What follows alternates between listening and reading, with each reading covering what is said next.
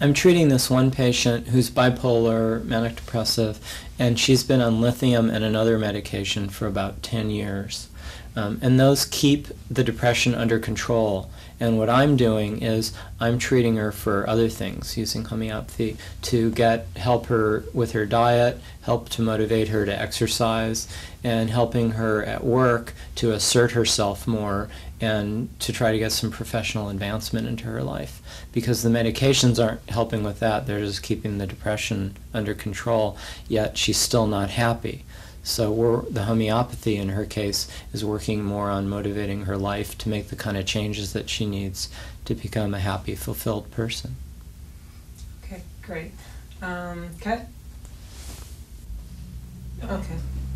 The more severe the case of depression, or if someone is bipolar, the more likely that they're going to need to be on Western medications rather than homeopathy. And the longer they've already been on Western medications, the harder it is to treat using homeopathy. But if I get someone who's newly diagnosed bipolar who hasn't yet been on medications, then I could treat very successfully using homeopathy, so long as they weren't suicidal. If they're suicidal, then I'd want them to be on medications immediately. I wouldn't want to start treating homeopathically. So would you say that if someone has a relatively mild case of depression and... Yeah. Okay. For mild cases of depression... Hold on, case start over. Just has to give it a little time. Okay.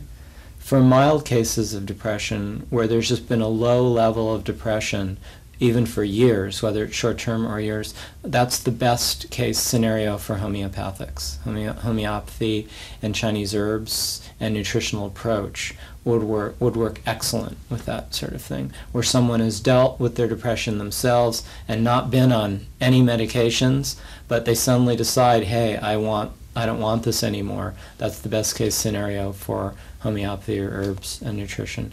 As soon as they've been on medication at all, then it becomes harder, because then their brain chemistry has been changed. So it becomes harder biophysically? Has there been altered? Yeah, as soon as someone's been on other Western medications, it becomes harder to treat using homeopathic approach, because their whole symptom picture has been altered. And what we need is, we need to know who the person is and where they've come from that we're treating to pick the right homeopathic remedy. When their symptom picture has been altered in any way, by any means, and Western drugs do that the most effectively, also recreational drugs do that really effectively. Grass and any of the recreational drugs will change the symptom picture too. Even coffee.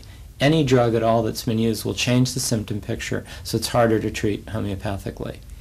But if someone has had the low-level depression and not been on medications and just decides they want to get out of it finally, they respond really well to homeopathy, and very quickly.